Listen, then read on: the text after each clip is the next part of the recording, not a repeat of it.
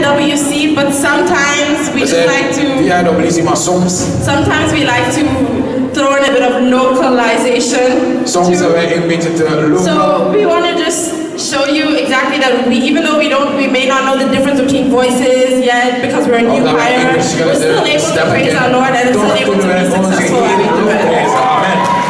So I want you to turn to the person next to you and say, I'm about to Holy Ghost shock you.